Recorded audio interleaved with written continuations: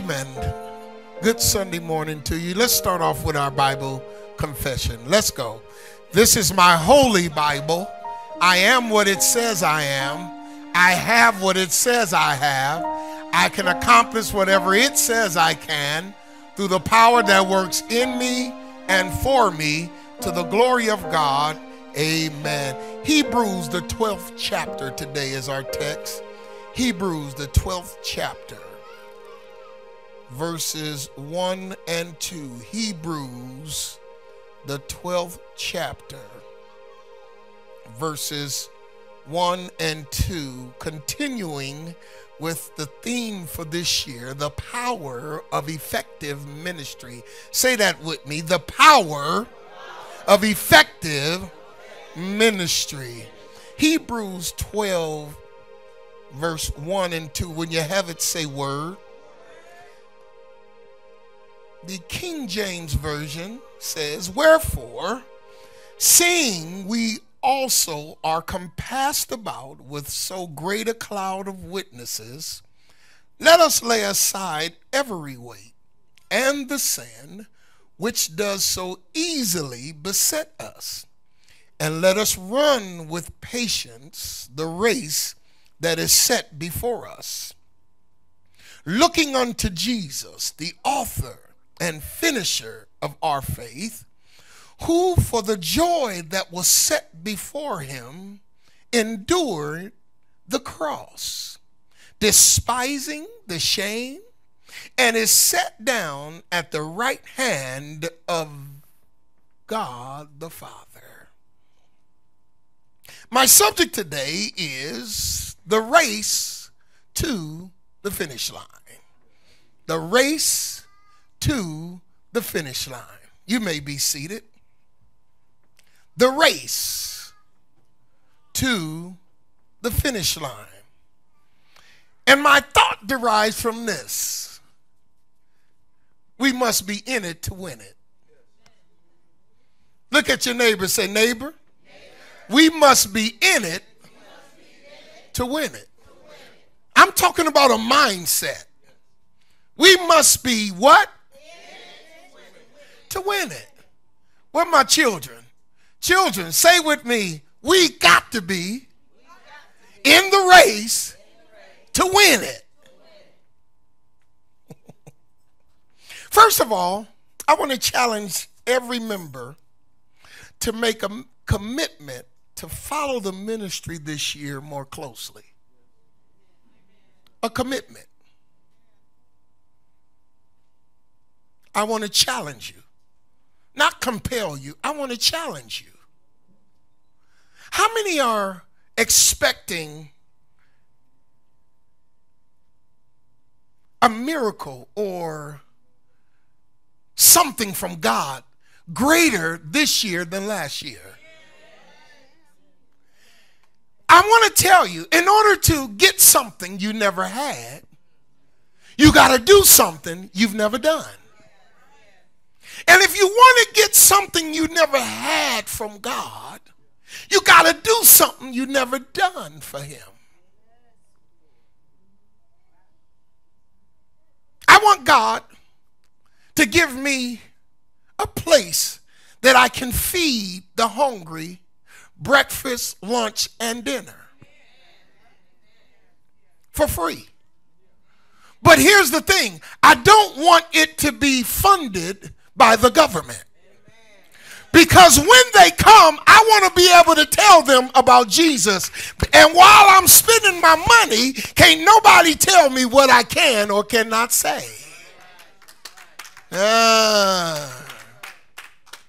So first of all, this is the motivation to me behind why I feed every Sunday morning. I get up 5:30, make my hot meals. I wrap it up, I bag it up, I get out there, and I feed. I'm not looking at the dopers. I'm not looking at the winos. I'm just looking at whosoever's hungry. Because too many times, the church gives people stuff based on how much I can influence you to come to the church.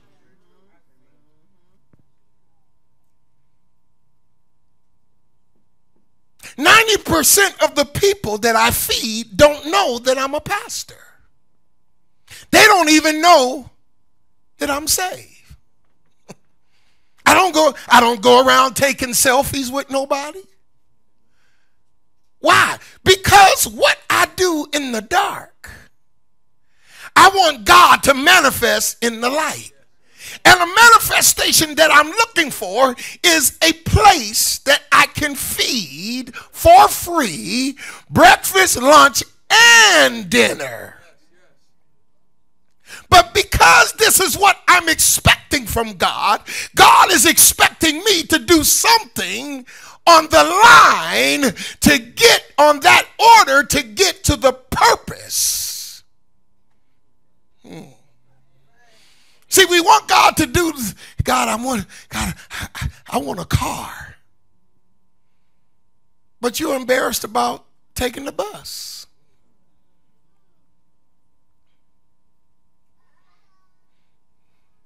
Lord, why am I on the bus? Lord, while I'm on the bus, who can I witness to? So when I get a car, I can go in the hedges and the highways and the hedges and compel folks. Okay, I'm going somewhere. This is why I want to challenge you to follow the ministry more closely this year. This means committing to Bible study, Sunday school, and getting involved in the working of the ministry. Whether it be the usher board, the planning committee, the choir. Stand up, Sister Tatiana. When I saw Sister Tatiana come to choir rehearsal, I was like,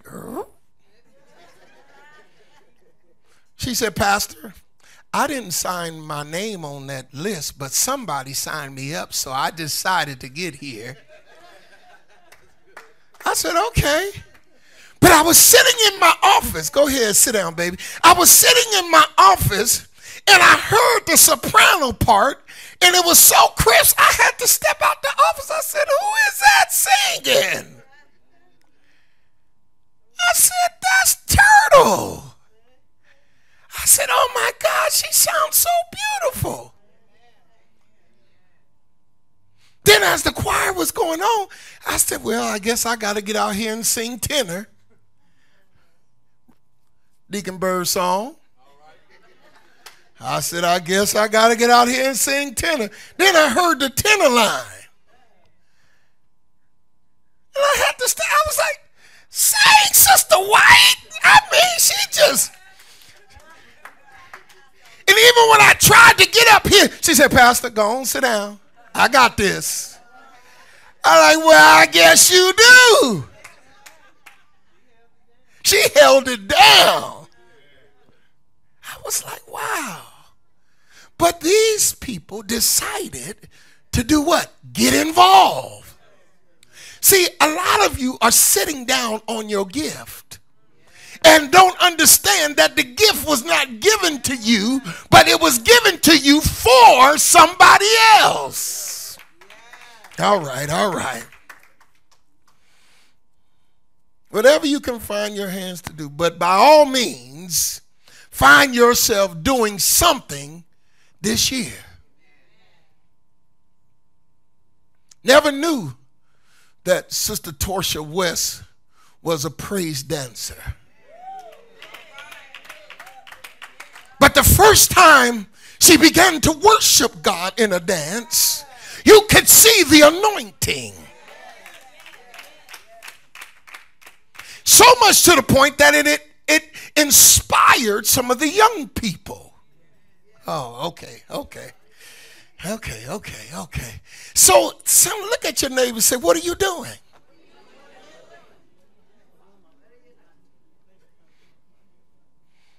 See, in the text today, the writer, we don't know whether it's Paul or whoever, well, we just say the ghost writer. The writer compares our Christian walk to a race. and we are the runners competing for the prize. The writer also gives the testimonies of those who have already run their race and have won their prize by persevering through the power of faith. And the reason why I had to stop right there, because I got to talk to my mothers for a minute. Got to talk to my mothers. Got to talk to my mothers. The race ain't over. I know my mother's getting quiet. The race ain't over. Because you've been in the race a long time don't mean it's over. The Bible says, ye younger, you older, teach the younger. It don't mean you got to run as fast. That's right, that's right, that's right. Sometimes you have to walk people around the track. Y'all don't hear. My Chapman, you hear me? See, you already been walking folks around the track. But just because you've been walking folks, you ain't running no more, don't mean you ain't in the race. How many coaches you see on the starting blocks with Usain Bolt, they don't be on the start, they stand behind and say, no, you ain't on the blocks right. But they still helping him win the race. Mothers look at each other and say, hey, he said it ain't over.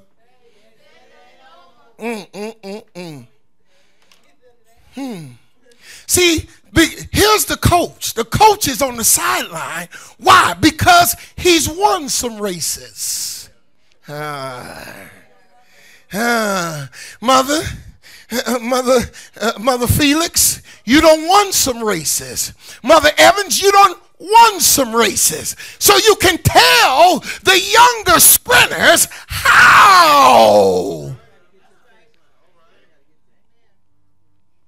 to win the race. But first, you got to encourage them to get in the race. See, you can't win if you ain't in.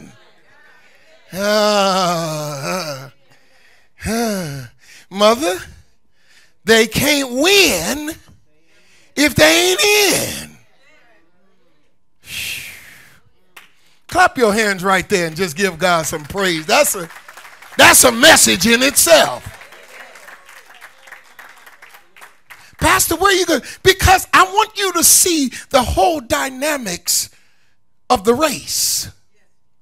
We've passed out a welcome to CEC. How many have your ministry vision in your? Yes. I want every member to have it, even the guests. Amen. I told them give our visitor. You know what? Because everybody need to know, what race you in. That's why I told Ari, baby, you didn't just haphazardly get here. There's different races. There's the steeplechase. There's the 50-yard dash. There's the relay race, 4x400 relay. There's all kind of races. But this is the race that God put you in over here at Christian Enrichment Center. I was thinking about my nephew, and he told me, he said, hey, Unc, I'm getting baptized. I said, well, man, I thought I was going to be the one that baptized. He said, well, my friend here, he just kept encouraging me to come to church with him, and so I'm getting baptized at his church, and and I was like, okay.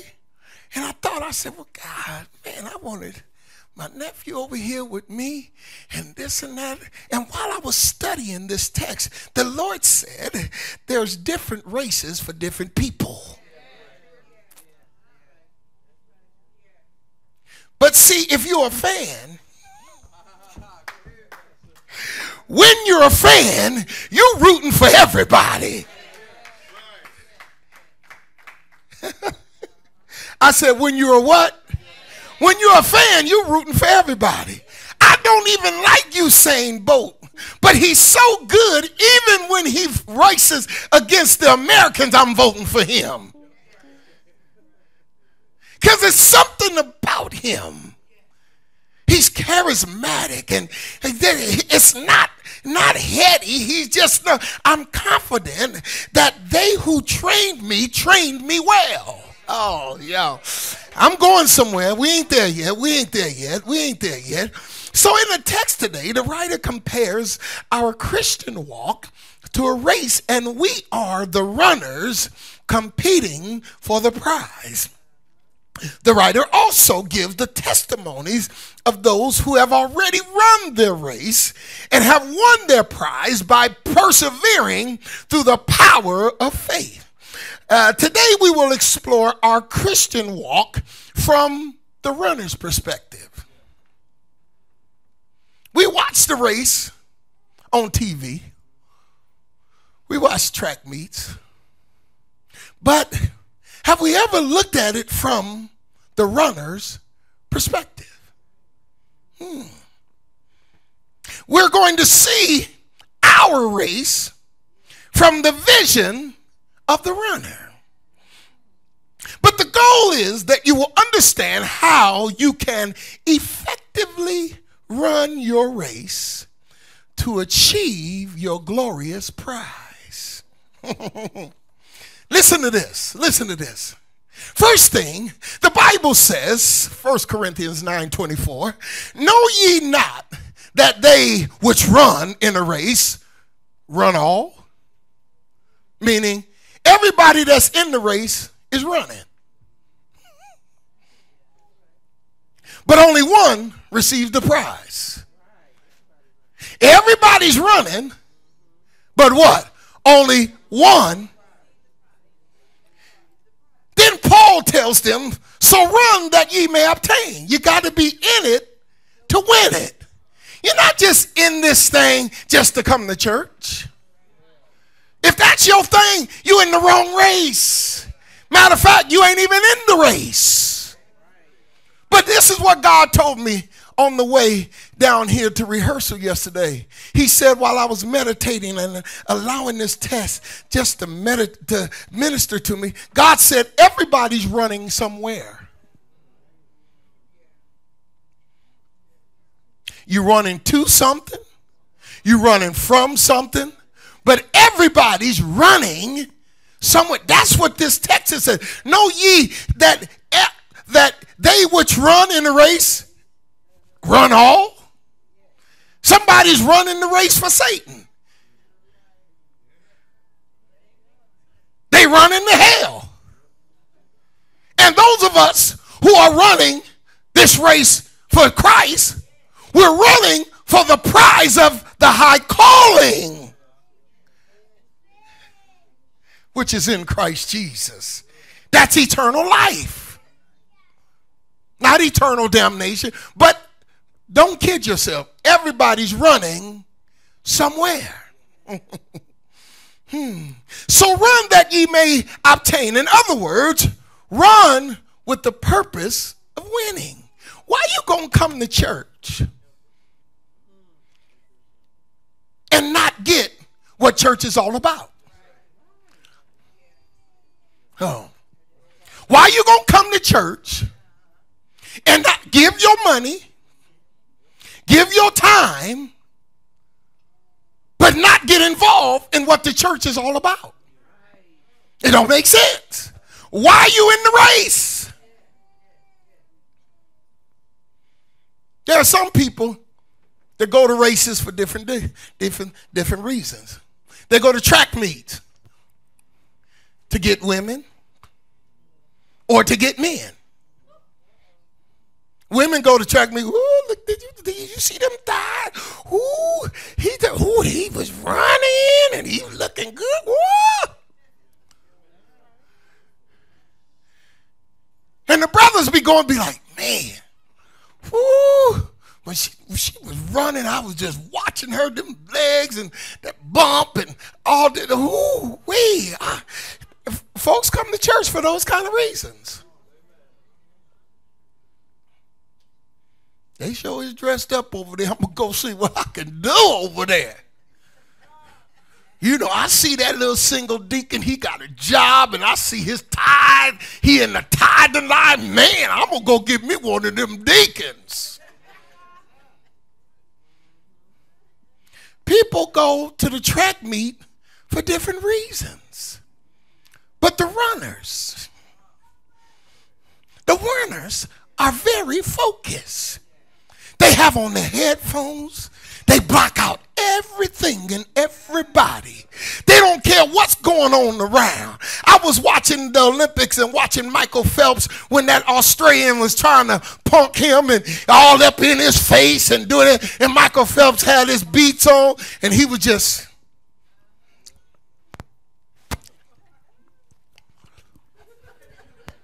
And that dude, he was just like... And then they got in the pool, and Michael Phelps whooped his behind. So much to the point, after Michael Phelps won, the Australian went over there like, yeah, good. Michael Phelps was like,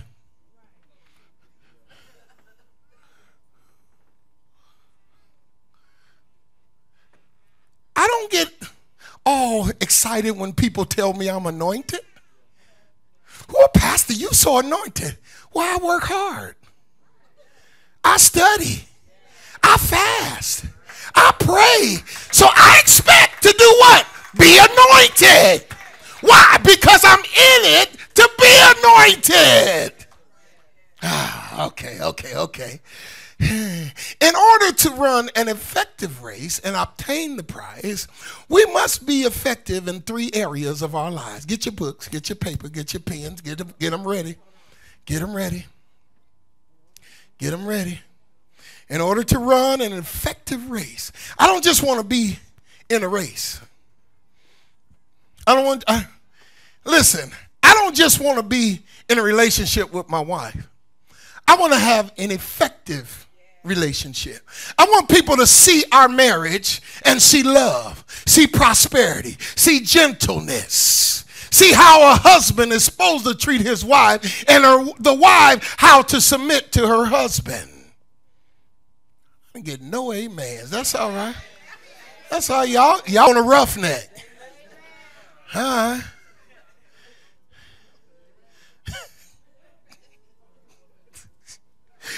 Oh, Jesus. Because when I came up, Mother Chapman, when I came up, I didn't see much of that. Yeah, I even looked out. What couple could I put my hands on? This, that, but I know that I quit. I know y'all looking at me like, yeah, I couldn't find that in the church. I couldn't. It's no mark on nobody. I'm just talking about in my race. I don't want nobody to think, well, no, I'm just talking about in my race, what I was looking to accomplish in my race. An effective couple. So I said, okay, Lord. When I got saved, I said, Lord, I told my godmother, I said, why you didn't tell me what I should and should not pray when I first got saved? There she is sitting right there. I went here, I said, I was all excited, and I said, Godma, I said, I told the Lord that make me an example. Here am I, use me, Lord. And she just said, amen, yes, son, you can do it. But she didn't tell me what came along with that prayer.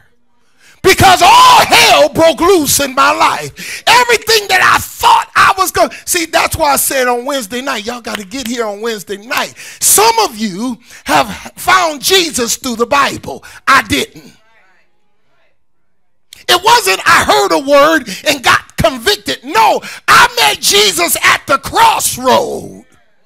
I had a soul experience with Jesus that enhanced my conviction. It enhanced. I read the word because I love the word. But it wasn't the word that I was reading that saved me. Y'all know that y'all. Some of y'all missing this. No. I didn't read the word and say, oh, so this is what. No. It was at the altar when I went blank and God spoke to me and said, if you say yes, I'll free you.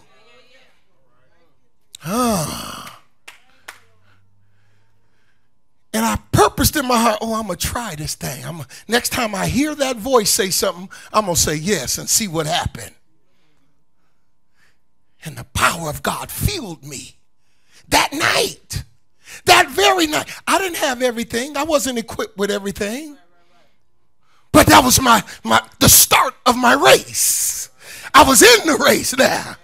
I was in the race, still smoking my cigarettes, but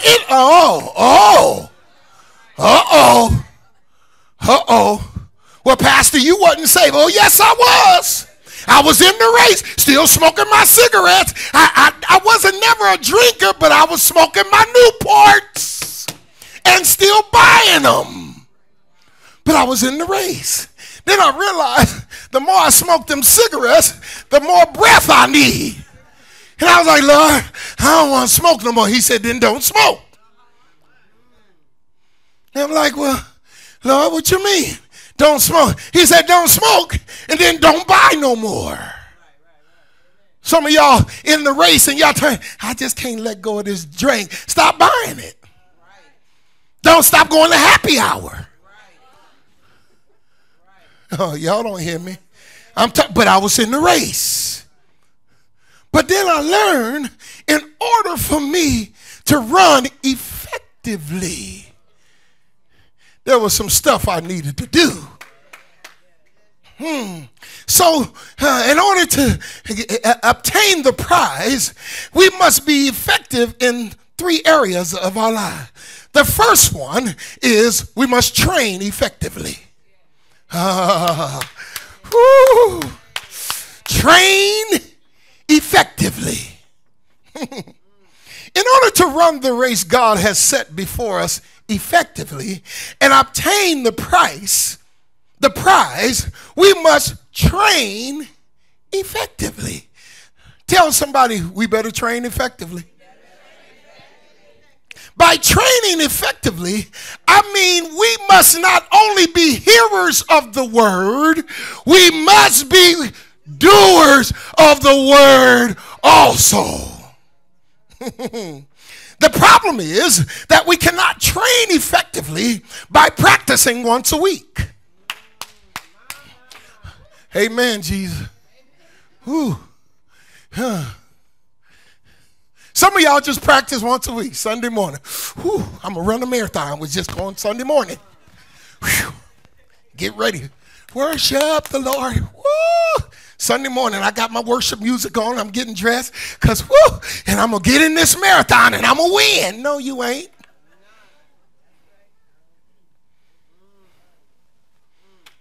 You're in the race, but you only practice once a week. And that's at the park. Sunday morning service.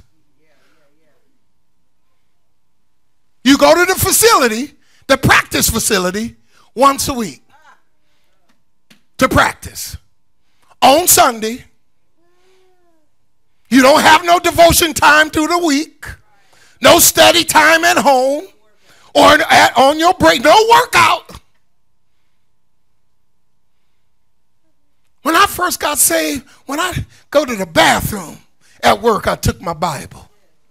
On my lunch break, I took my Bible. Every time I got a break, on my way home, I had it on the gospel station where they was teaching the word. Not listening to gospel music, where they were teaching the word. That's where I met Charles Stanley. That's where I met Dr. Chuck Swindoll. See, y'all don't even know about these folks. That's where I met Pastor Jimmy Swagger. That's why I met Pastor Jim Baker. Oh, you talking about Jim Baker, the one, I don't care what he did, what sin he fell into, that man was anointed.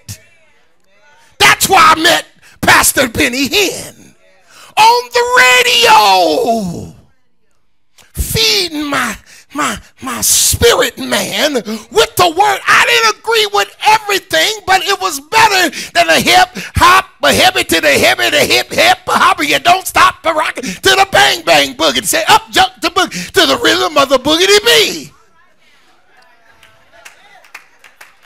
And some of y'all don't even know that, where hip hop first started with the Sugar Hill Gang.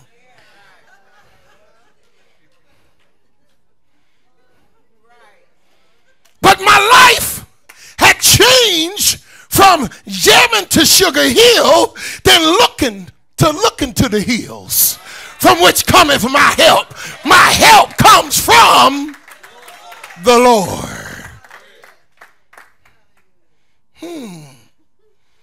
My college baseball coach, Coach Marty, said something to me in training camp one year that changed the way I viewed my walk with Jesus Christ.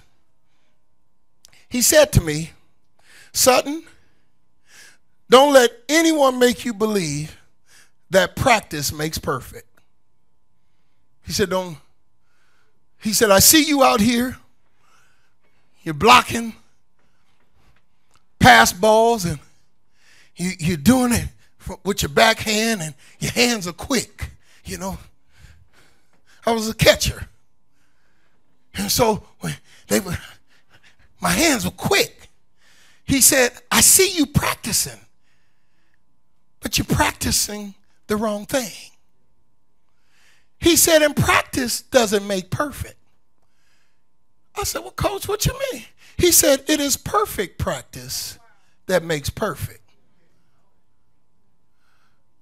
He said, now, do you want to know how to perfectly block a wild pitch?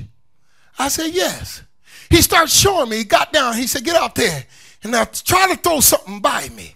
Then I noticed he shifted his weight, his body in front of the ball. And then he used the chest protector to make the ball bounce out in front of him, that he can still see everything that's happening in front of him while he go get the ball.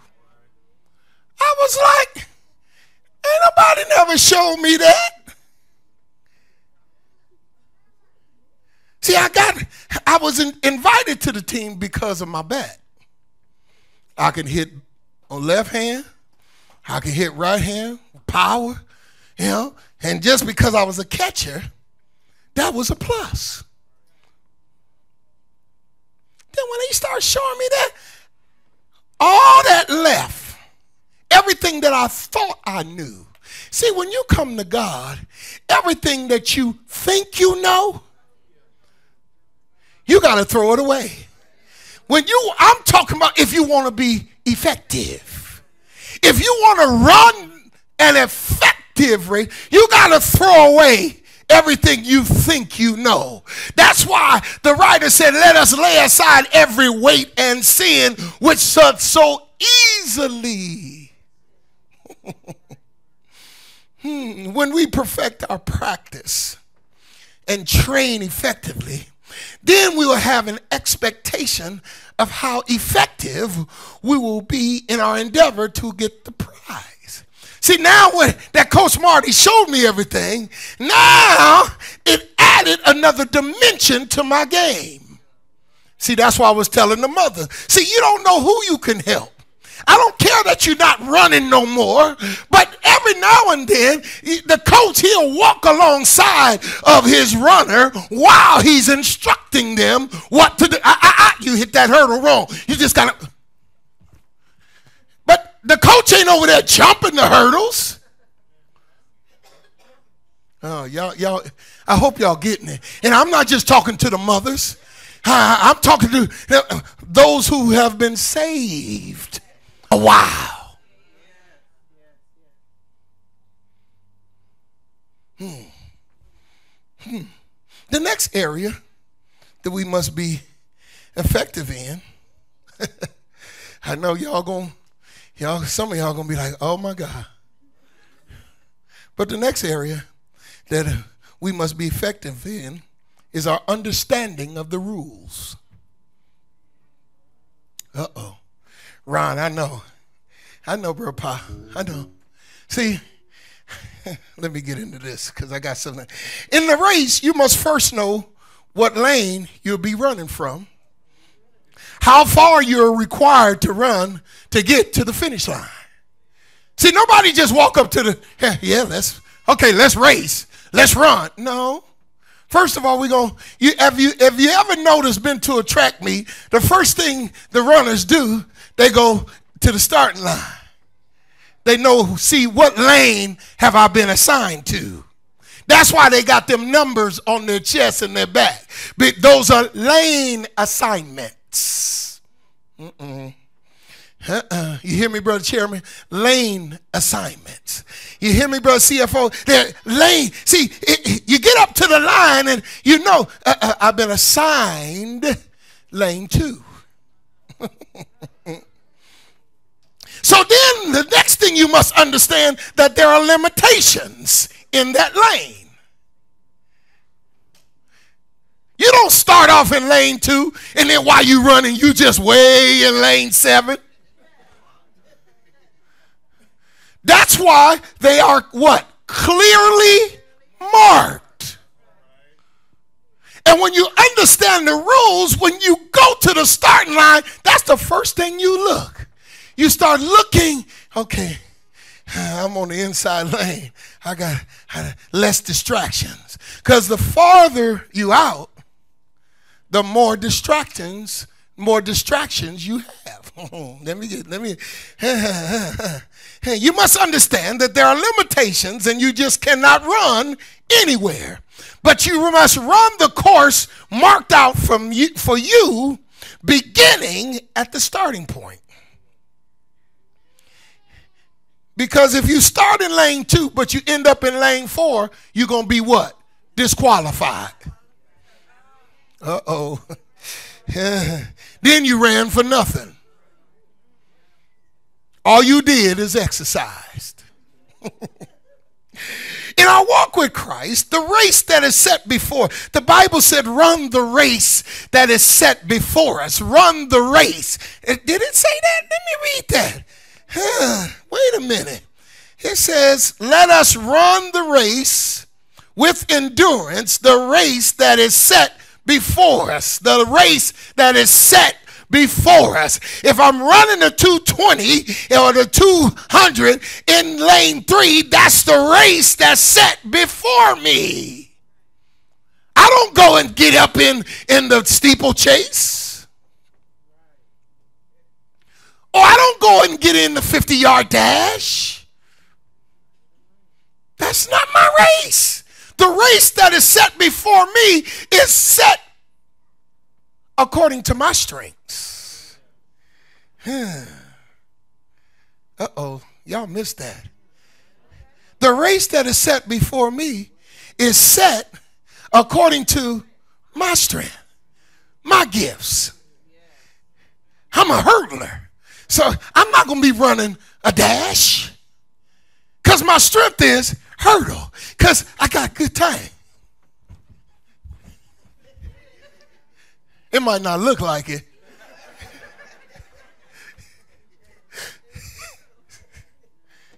Edwin Moses, he was one of the most decorated hurdlers in Olympic. I mean, after you know who I'm talking about, Jesse O. But Edwin Moses, that's all he ran. He didn't run the 220. He didn't run nothing.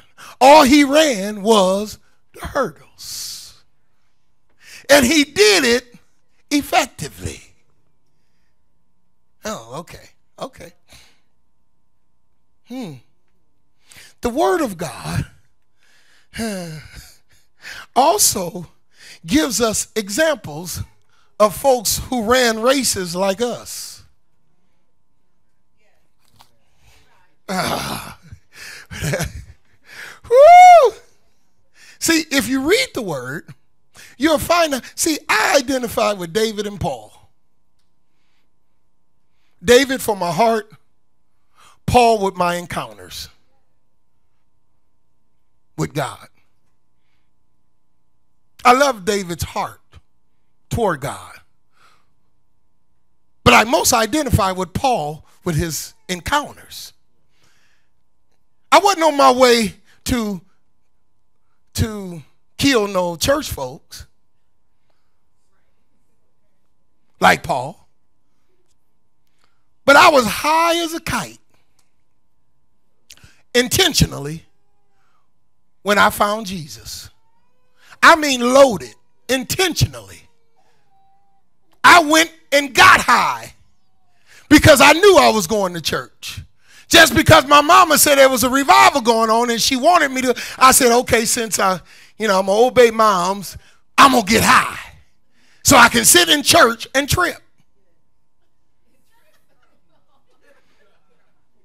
I'm talking about an encounter. I didn't read the word and say, oh, Jesus, I accept you because, no, it was an encounter. That's why I have infallible proof that God is real. See, that's a part of what motivates me to run, because I heard a voice one day say, if you say yes, I'll free you. And when I say yes, it opened me up to an experience with him like never before. So I can't deny him before you. The third and final area we must be effective in is, everybody say, endurance. In this race right here, in this race right here, in this race right here, there is no room for slothfulness or short-winded people.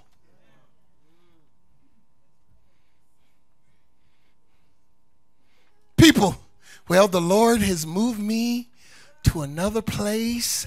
And since when did you get a lane change assignment? I've never seen nobody in the history of the Bible have a lane changing assignment. Oh, and see, oh, much heaven.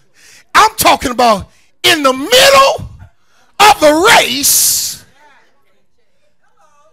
Mother Evans, in the middle of the race. Time out. Time out. I think I want to run from lane 7 because you getting on my nerves.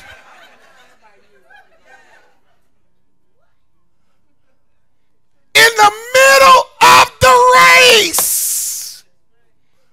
Well, listen. You know what? I changed my mind. I'm not running the 100. No, I ain't going to run the 100. I'll wait till the 440 relay. Ain't nobody want you on their team. If you quit the 100-yard dash, who gonna have you on their team and they gotta count on you? Oh, y'all don't hear me today. In the middle of the race, well, God told me that my time in the 4x4 100 relay is different now. I'm gonna run a 50-yard dash. You ain't even trained for the dash. You don't even know the rules of, oh, y'all don't hear me. How you just go, see, it's one thing to start a race. See, I don't care what I try. I told Mother Chapman, I said, Ma,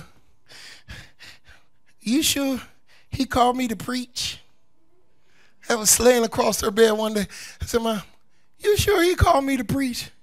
She said, no, are you sure? I said, yeah, I'm sure, but I didn't know it entailed all this. See, what I start guessing, was I sure if I wanted to put up with what I was called to do? Y'all don't hear me. But see, the race had already started. The gun, pat. I was already in it.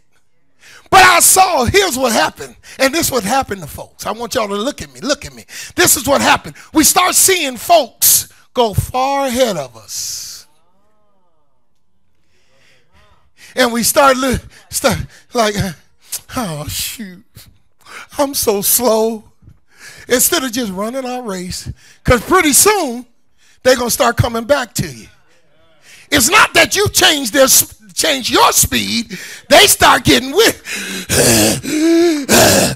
they got winded.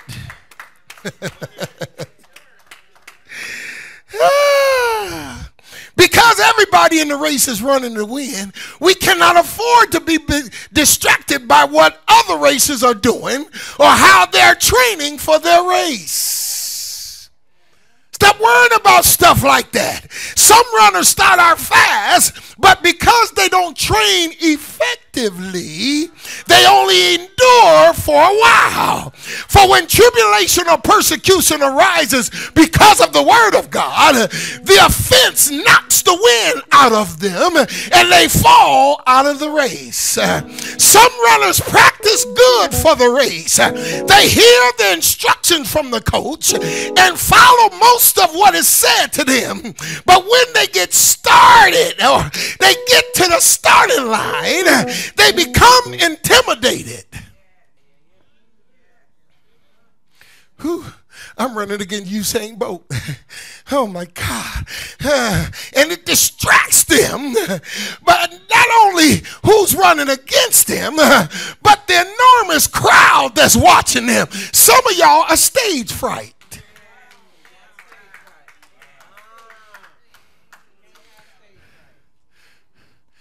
Hey, Pastor, I don't want to say nothing because I don't like speaking before people. Well, Jesus said, if you deny me for men, you don't speak up for me before men.